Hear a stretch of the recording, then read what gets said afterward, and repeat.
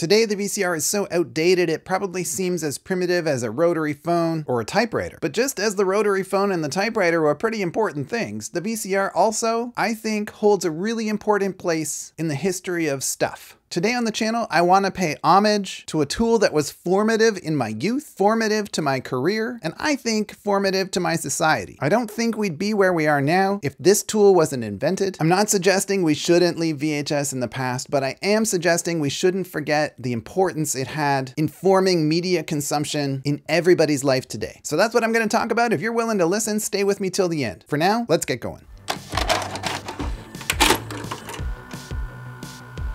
In 1985, only 14% of American households had a VCR. By 1990, 5 years later, 66% of families owned at least one. That's an incredible increase. That's over 400% in 5 years. 2/3 of American households had one of these, and there was a good reason for that. Prior to the birth of the VCR, if you wanted to watch something on TV, it was a live event. Literally. It was stressful for the people watching, it was stressful for the people making it. Trust me, I work in the film and television industry, and I know what it is to make live TV. It's not easy. It was also hard to watch. You had to be at home, you had to be in front of your television set, and you had to be watching. Someone comes to the door, someone rings you up on the phone, and you're gonna miss a part. Maybe the best part. That's a super inefficient way to watch television. Imagine how different it felt for people to wake up one day and know they could go to a store and buy a device that would allow them not only to record films and television when a programmer had it on so that they could watch it later at a time that worked better for them, but also they could go to the store and buy a copy, a really good looking copy of any film they wanted. They could keep that film and they could watch it again and again and again, any part or the whole thing. This was a really big change. It changed everything about how people watched film and television. It created a much more intimate connection with the content watched, and it let people get really connected to the films and television that they were watching.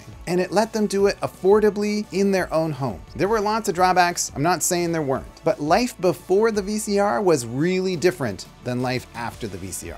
You could fully appreciate and absorb any film or television show you wanted. You could record the big game and play back some play that would stick with you forever. You could show your friends and say, hey, did you see this? Prior to the VCR, that wasn't something anybody could do. And as you know, I'm a big fan of physical media. I love owning records. I love owning CDs. I love owning video games. It breaks my heart to think that there's something that I might think is important, something that I might really want to watch or show to someone else, but I can't because a major streamer like Netflix has taken it down. When you don't own the media that you love, sometimes it's really hard to connect to. The VCR was the first time people could do that, the first time that people could own a movie or a television show and watch it whenever they wanted. I think that breeds a different kind of love. And I really like that kind of love. So for me, the VCR is a really important tool. So by 1997, the DVD was invented and the VHS tape was sort of passé. It took 20 years though for them to stop making VCRs because people just wouldn't stop watching. Why is that? Well, that's open to debate, but here are a couple of reasons. You pull a tape out of a VCR, that tape is gonna remember where you were.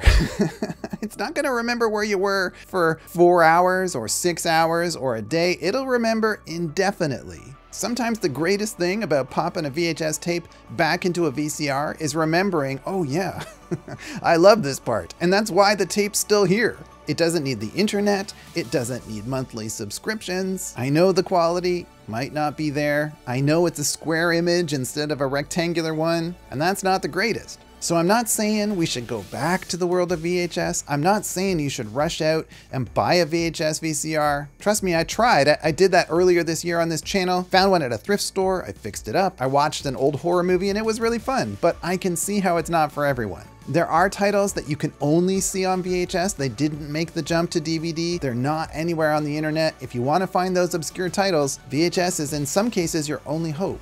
But for most people, watching a movie on a VHS tape might not be the thing that does it for you. That doesn't mean this year on Black Friday, we all can't take a moment and pause amidst the hustle and bustle of internet purchases to stop and think all the technology that we're working with today in some way was affected by the changes the VCR brought to media consumption worldwide. So even if you don't plan on buying a VCR and going back in time, I think it's worth remembering. So with that, I'll say goodbye for this week. Thank you so much for staying with me till the end. I really appreciate that. If you could remember to like or subscribe, that would really help this channel out, and I'd also appreciate that. Until next week, take care, stay safe, have fun with your DIY projects, and I'll see you next Saturday.